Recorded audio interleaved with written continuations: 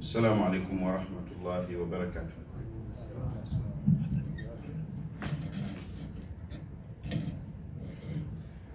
الله أكبر الله أكبر الله أكبر الله أكبر أشهد أن لا إله إلا الله أشهد أن لا إله إلا الله أشهد أن محمدا رسول الله أشهد أن محمدا رسول الله حي على الصلاة حي على الصلاة حي على الفلاح حي على الفلاح الله أكبر الله أكبر لا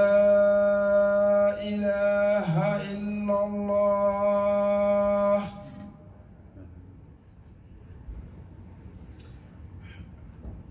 إن الحمد لله نحمده ونستعينه ونستغفره ونعوذ بالله من شرور أنفسنا ومن سيئات أعمالنا من يهده الله فلا مضل له ومن يضلل فلا هادي له وأشهد أن لا إله إلا الله وحده لا شريك له وأشهد أن محمدا عبده ورسوله يا أيها الذين آمنوا اتقوا الله حق تقاته ولا تموتن إلا وأنتم مسلمون يا أيها الناس اتقوا ربكم الذي خلقكم من نفس واحدة وخلق منها زوجها وبث منهما رجالا كثيرا ونساء واتقوا الله الذي تساءلون به والأرحام إن الله كان عليكم رقيبا يا أيها الذين آمنوا اتقوا الله وقولوا قولا سديدا يصلح لكم أعمالكم ويغفر لكم ذنوبكم ومن يطع الله ورسوله فقد فاز فوزا عظيما فإن أصدق الحديث كتاب الله وخير الهدي هدي محمد صلى الله عليه وسلم وشر الأمور محدثاتها وكل محدثة بدعة وكل بدعة ضلالة وكل ضلالة في النار فيا عباد الله أوصيكم ونفسي بتقوى الله. Respected brothers and sisters in Iman, we have praised Allah and all praise are for Allah. Praising Allah subhanahu wa ta'ala is an act of worship, is an act of ibadah. May peace and blessings of Allah be upon the best of the creation of Allah, the best of all sons and daughters of Adam, Muhammad ibn Abdullah. May Allah subhanahu wa ta'ala forgive us our sins. May Allah guide us to Sirat al-Mustaqim, to the straight path. May Allah subhanahu wa ta'ala help us to do good righteous deeds in this world until when He will qualify us on the day of Qiyamah by His mercy to be in the company of Prophet Muhammad sallallahu alayhi wasallam. Brothers, I advise you to fear Allah, for Allah subhanahu wa ta'ala says, وَالْعَاقِبَةُ لِلْمُتَّقِينَ. The good end is for those who feared Allah. The good end is for those who are righteous in this world. The topic of our khutbah today is about some of the calamities, some of disasters, or what a human calls natural disasters, that is happening all over the world currently.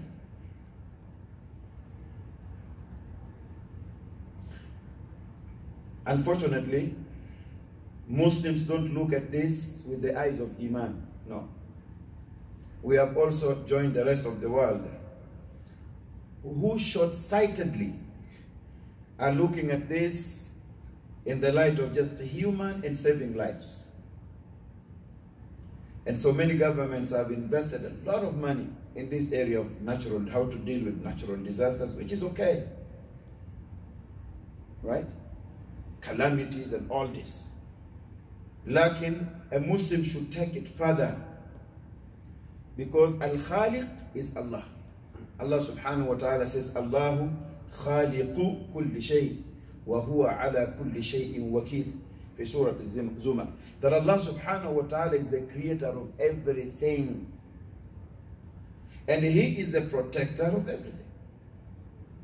Al-Mudabbir is Allah. He says in Quran, Yudabbiru al-Amr. Allah is the one who is in charge of administration. He is administering everything. The one who runs all affairs is Allah. He is the creator. He is the one who runs all affairs. Nothing happens except by the permission of Allah. If we have that understanding, then alhamdulillah, our creed is correct.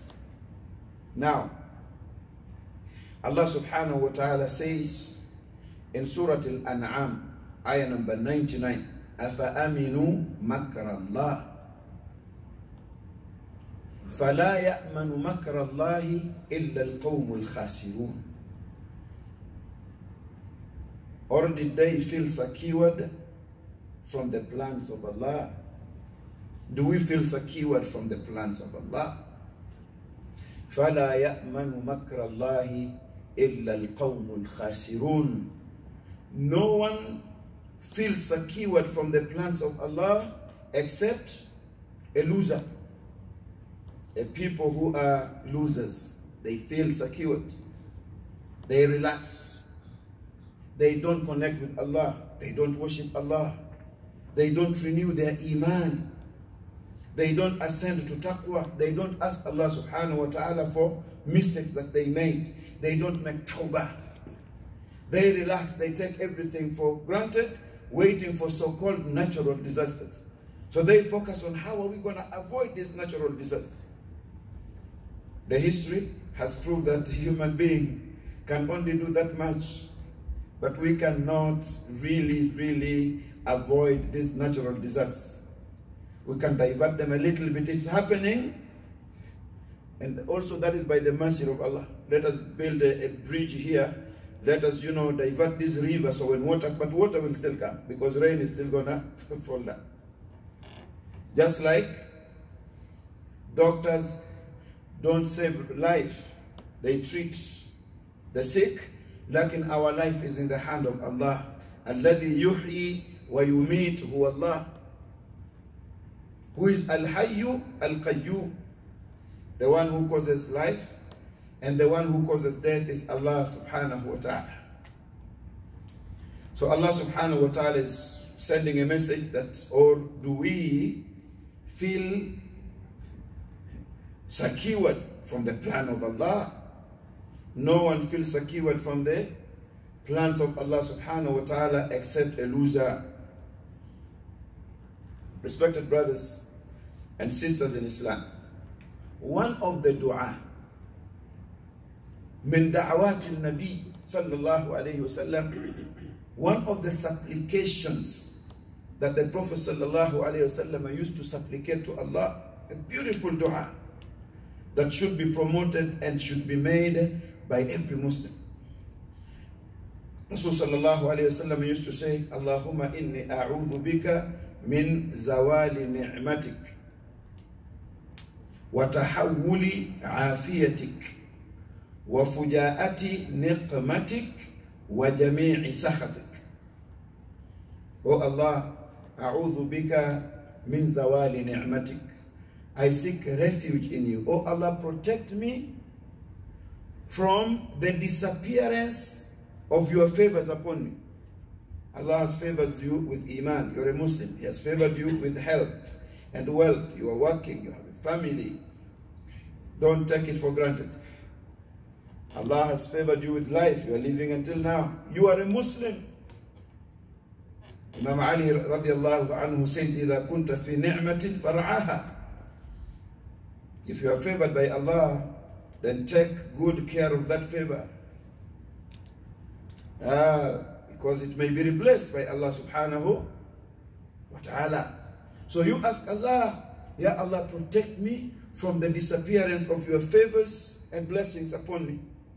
وَتَحَوُّلِ عَافِيَتِكَ. Oh Allah, I seek refuge in you.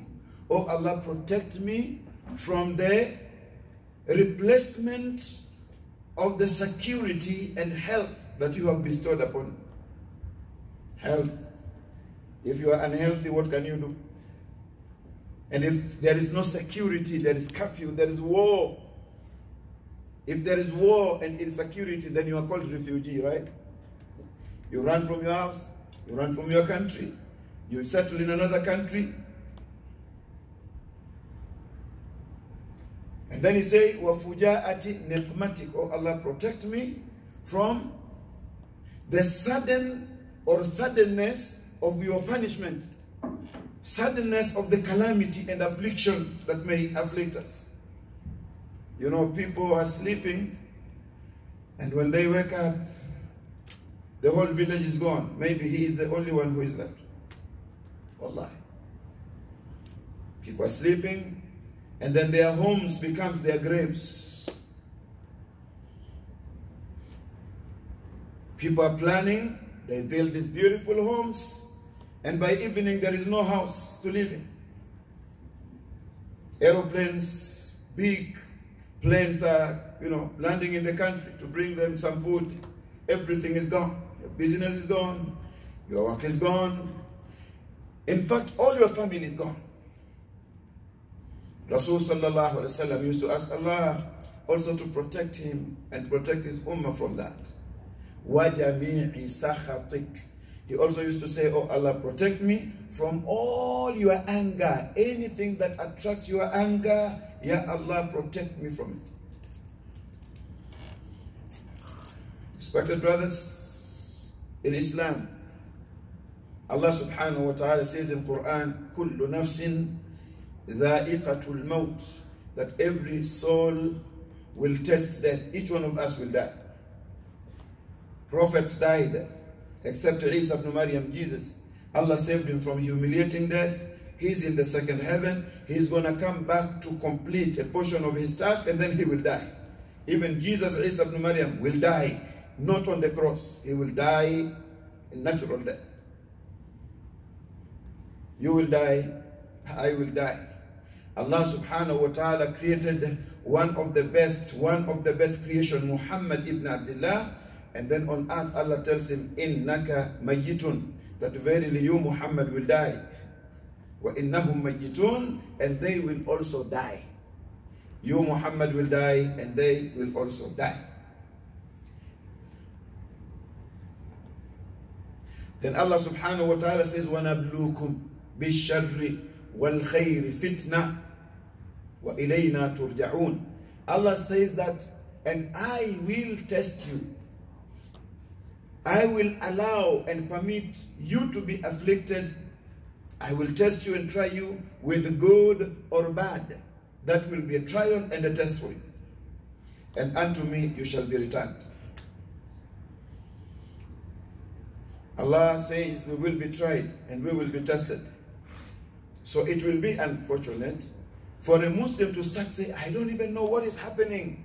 You should have known what is happening, because Allah subhanahu wa ta'ala says that whatever you call natural disaster is not natural. Allah subhanahu wa ta'ala is running affairs. Allah subhanahu wa ta'ala knows that these things are happening. Allah has allowed them to happen. And that is the difference between a mu'min or ghayrul mu'min. Because a mu'min is referring all this to Allah. Good, yashkurullah. He is thanking Allah whenever he receives something good. And whenever he receives something, a hardship or a difficulty, and how do you call it, calamity, disaster, any misfortune, he is also submitting to qada illahi wa qadari, and he remains to be patient.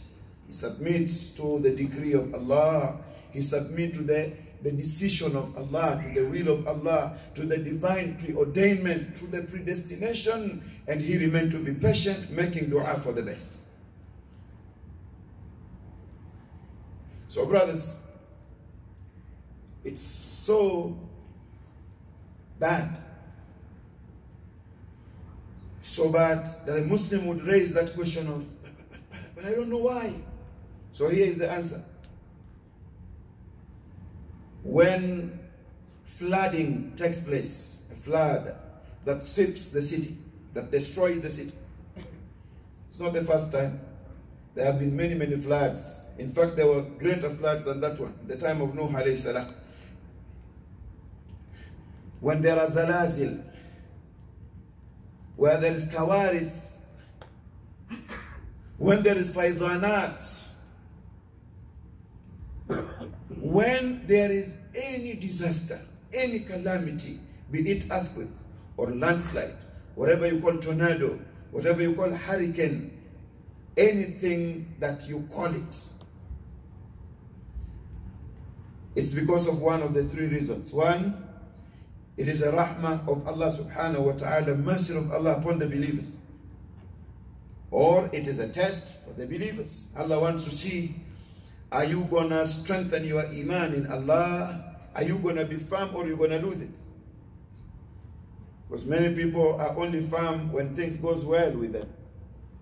But when they are going through some hardships, they lose it. They lose hope.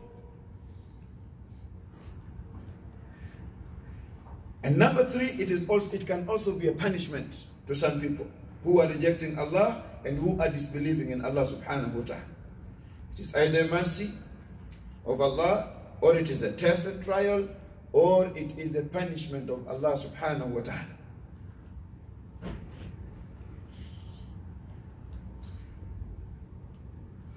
How comes that this human being who claims knowledge have not been able to stop whatever they call natural disasters? We are not used to extra water in Denver. Few months ago, it rained and drained, and many houses were destroyed in Denver in a smaller way. You have seen what is happening in Morocco of an earthquake.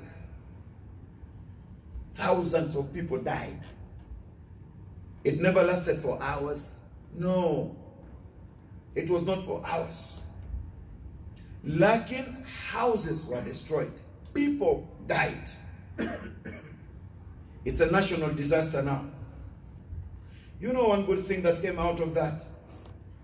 There was a town on the mountains which was known with Ahlul Quran. Many children were memorizing Quran, and many people graduated from that city, on the mountain. Yes, Zalazil took place, the earthquake, and many people died. And most of those reciters of Quran died. But you know what? Wallahi, until today they are playing their voices, how they were reciting Quran. That did not disappear, even though they died. Isn't it a good sign? In what state are you going to die? How are you preparing yourself? Because you will die.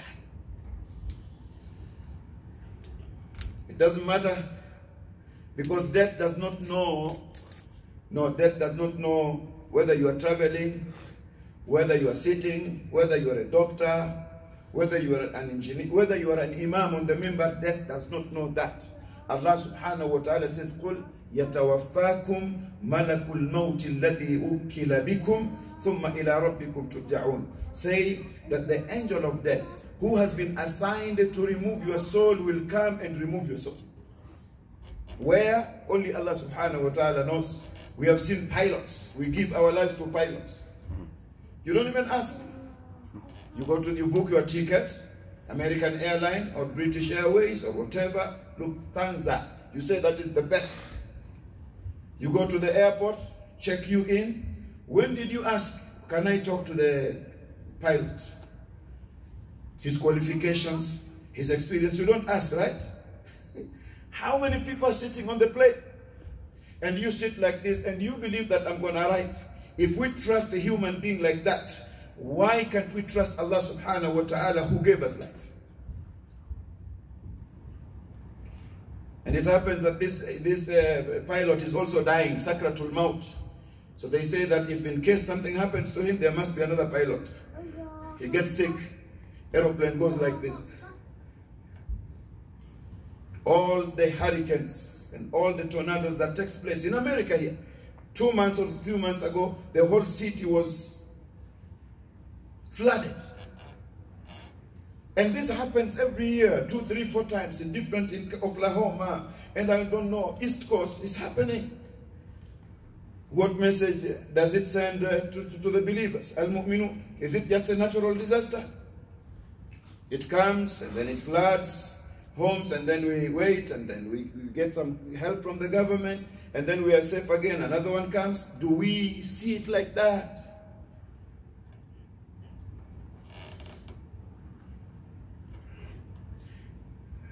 You cannot reduce it to that. Allah subhanahu wa ta'ala is the one who brought everything into existence. أَوْجَدَنَا مِنَ الْعَدَمِ. Allah subhanahu wa ta'ala is the one who created everything. Allahu khaliqu kulli shay. Allah is the mudabbir, yudabbirul amr. He is the one who is running all affairs, disposing all affairs. And so nothing happens except by the permission of Allah. Either as a rahmah, or as an ibtila, a test, or as a uquba and adhab from Allah's punishment from Allah subhanahu wa ta'ala. Now in Quran, Allah subhanahu wa ta'ala tells us, telling us about the previous nations. Anybody who reads Surah Al-Haqqa, Al-Haqqatu mal-Haqqa, wa ma adraka mal-Haqqa, كذبت ثمود وعاد بالقارعة. Allah is mentioning Qiyamah, and he immediately is mentioning a group of people who rejected Allah subhanahu wa ta'ala, who disbelieved in Allah subhanahu wa ta'ala, who arrogantly rejected the existence of Allah, and so they led their life without worshipping Allah subhanahu wa ta'ala. Allah gave them life, and they refused to use the life given to them by Allah to worship Allah. كذبت ثمود وعاد بالقارعة فأما ثمود فأهلكوا بالطاغية وأما عاد فأهلكوا بريح صرصر عاتية سخرها عليهم 7 ليال و8 أيام حسوما فترى القوم فيها صرعى كأنهم أعجاز نخل خاوية. We talk about there was earthquake. It passed for 2 minutes and the whole city is gone. It lasted for 30 minutes and the whole city was gone, right? People died. Allah subhanahu wa ta'ala says, وَأَمَّا ثَمُودٌ فَأَمَّا عَادٌ فَأُهْلِكُوا بِرِيحٍ صَرْصَرٍ عَاتِيَةٍ سَخَّرَهَا عَلَيْهِمْ 7 لَيَالٍ و8 أيام. Allah subhanahu wa ta'ala brought wind, a very strong wind. Allah subhanahu wa ta'ala made this wind to strike them for 8 أيام.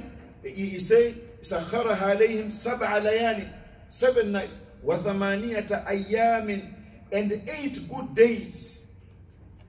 If there is tornado or hurricane in Denver here, may Allah protect us. But if in case it lasts for 8 days, what is going to happen? 2, 3, 4 minutes like this, people are running away. Allah subhanahu wa ta'ala says after that, the following day or few days after that, you would think that they are uprooted what? Trees of dead, yani dead palm tree, uprooted like this, laying there. There was no human beings. The entire township is gone, except those who believed in Allah subhanahu wa ta'ala. So what is new? So في Surah Ghafir, chapter 40, ayah number 82 to 85, Allah subhanahu wa ta'ala is telling us, أَفَلَمْ يَسِيرُوا فِي الْأَرْضِ فَيَنْظُرُوا كَيْفَ كَانَ عَاقِبَةُ الَّذِينَ مِنْ قَبْلِهِمْ.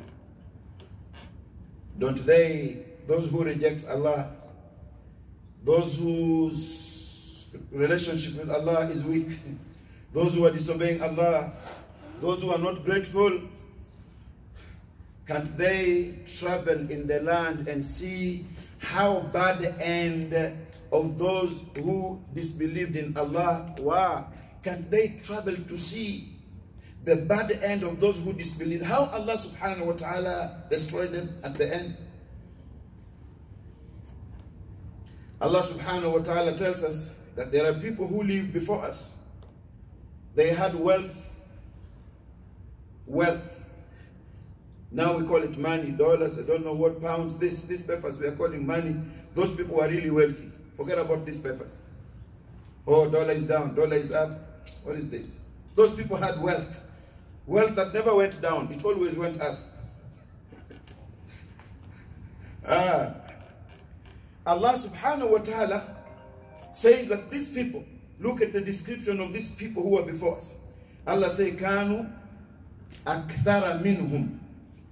The first thing that they were numerous. Allah created them. There were so many. So don't be deceived. That is only now that the earth is like filled with some 8 billion to 9. No. Who knows? It might have been that there were many people before us according to this ayah. You leave it there. Allah said that they were numerous in numbers. And then he said, Wa ashadda quwwatan. Also Allah subhanahu wa ta'ala granted they were very, very strong. They were great in strength. If Allah says that ashadda quwwatan, then it's ashadda quwwa. Because it's the same Allah who said wa khuliqa al-insanu da'ifa, right? Allah said that human being is created weak. Now Allah tells you that there was a generation that he really gave strength. What would we have? Me and you, which strength do we have? If we say, let us read the Surah Al-Baqarah here for Jummah, you're going to run away from this masjid. So it's too much. You cannot even stand for it. Tarawih, Sheikh, make it with Qul Wallahu Qul ya kafiruna. You are weak in eating, you can't even eat enough. You are weak in sleeping, you are weak in walking, you are weak in taking care of yourself. Weak. Weak, small allergy. You call your cousin, please make dua. So we dua. Small malaria. This nation was strong. Allah subhanahu wa ta'ala gave them strength. You want to know the example of their strength? وَتَنْحِتُونَ مِنَ الْجِبَالِ بُيُوتًا فَارِهِينَ. Yani these people, if they wanted to build a house, they were not building these houses of 600,000 in Denver here, 700, 1 million. MashaAllah, I made it. This small house, you work for 30 years to own a house on riba and 600,000, MashaAllah. This is my own house, I own it. Allah says that this generation was so strong that if they wanted to build a house, they didn't need to take 6 by 6 of a block or 9 by 9. No. وَتَنْحِتُونَ مِنَ الْجِبَالِ. These people could take rocks like this from the mountain, and that is 1 block. Now you can imagine how high. Whatever you call palace on earth is small things. So you can imagine how giant they were.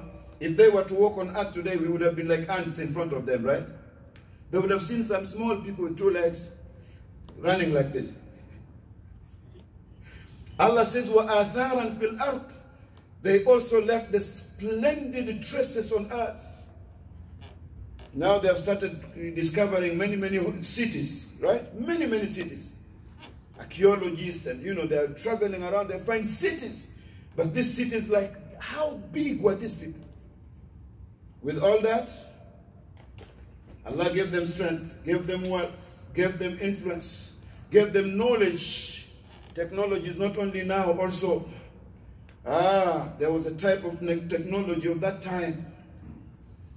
Now Allah subhanahu wa ta'ala tells us, فَمَا أَغْنَى عَنْهُمْ مَا كَانُوا يَكْسِبُونَ. Their strength, their wealth, strength, everything they had did not help them with Allah. فَلَمَّا جَاءَتْهُمْ رُسُلُهُمْ بِالْبَيِّنَاتِ.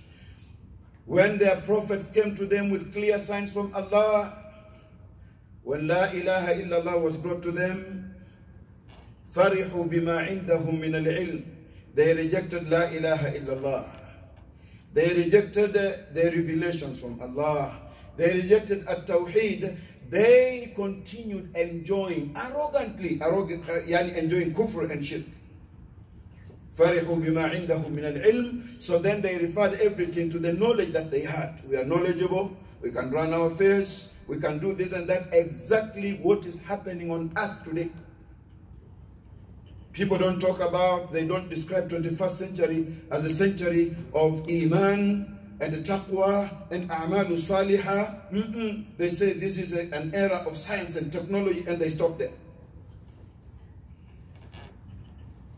فَرِحُوا بِمَا عِنْدَهُمْ مِنَ الْعِلْمِ. They arrogantly said, we have knowledge. Yeah, we know what to do. We can strategize, we can make plans, we can build the earth. Look at our homes, look at our this. We don't need Allah. We don't need La ilaha illallah. So Allah says, وَحَاقَ بِهِمْ مَا كَانُوا بِهِ يَسْتَهْزِئُونَ. What happened to them? Allah subhanahu wa ta'ala destroyed them. Allah subhanahu wa ta'ala humiliated them. Allah subhanahu wa ta'ala disgraced them so bad. Doesn't matter.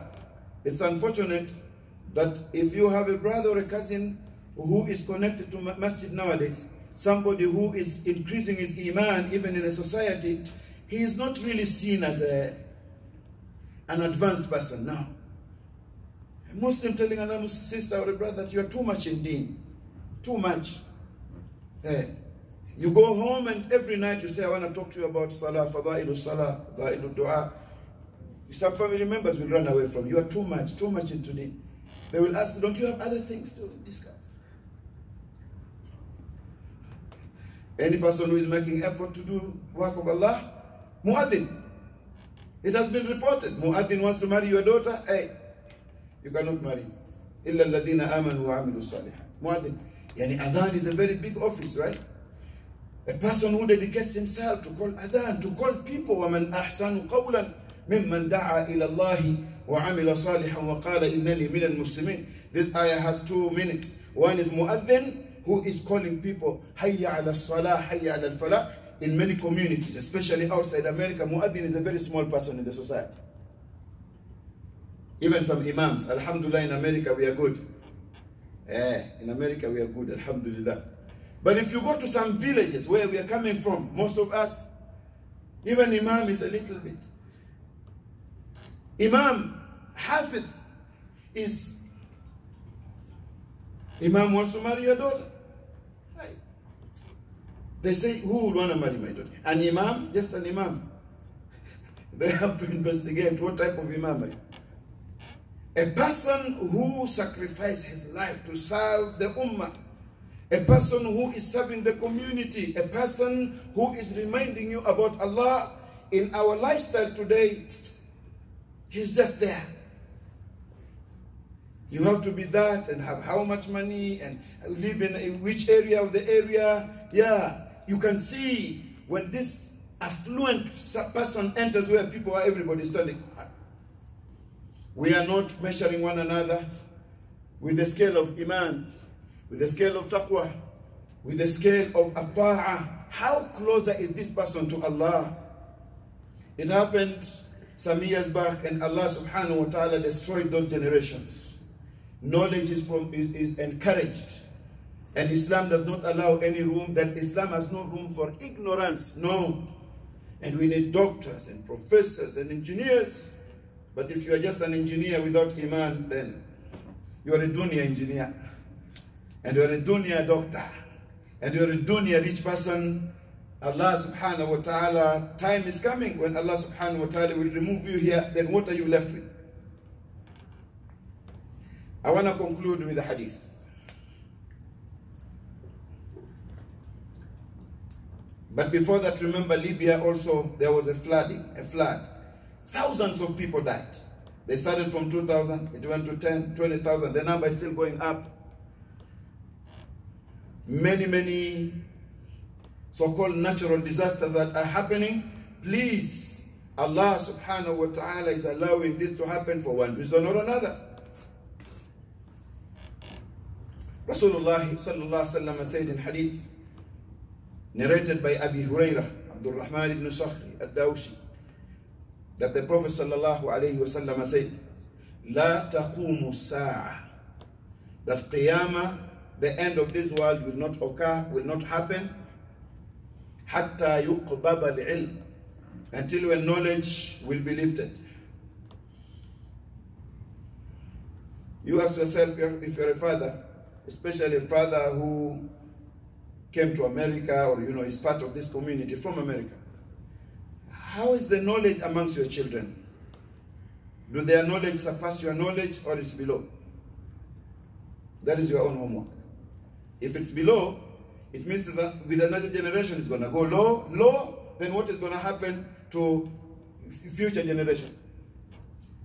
We are investing in school, that is good. We are seeing fruits. Our children are earning bachelors, and they are going to masters and PhD and beyond that. How much are we investing in Islamic studies and Quran for our children? So how much are we introducing them to Allah? How much are we introducing to their deen? How much are we spending to introduce them to Sunnah of Rasulullah sallallahu alaihi wasallam that will help them in dunya, in the grave, and tomorrow hereafter? So most of us are crying, right? I don't know what is happening with my children. My daughter is just talking to me like this, Sheikh, make dua. I'm always making dua for you. Always. Always. But you know what? If you did not even teach them their deen, then they don't even know how to respect you. Keep that in mind. If you tried, alhamdulillah, you wash your hand. But how much do we put the same effort that we put for their schooling? To be doctors and engineers?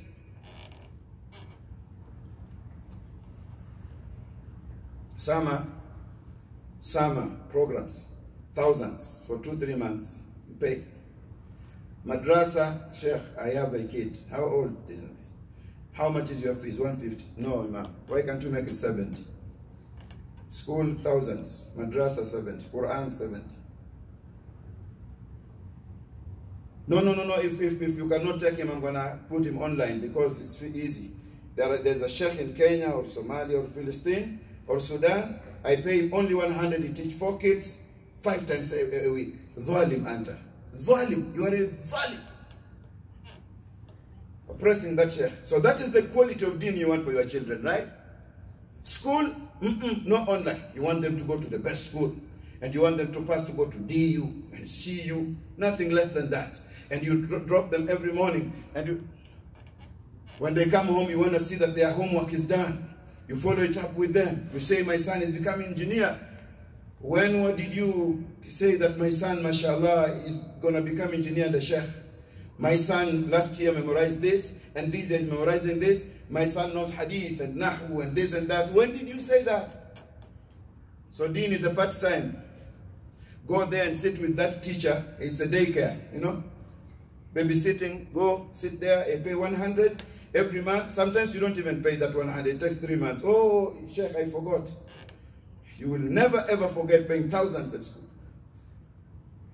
You see, we earn what we planted. So Rasul said knowledge will be taken away, especially by the death of scholars, and then there will be no replacement. He also said, wa takthura az-zalazil. There will be extra earthquakes. We have seen that. And also, Rasul sallallahu alaihi wasallam said, wa tataqarab az-zaman.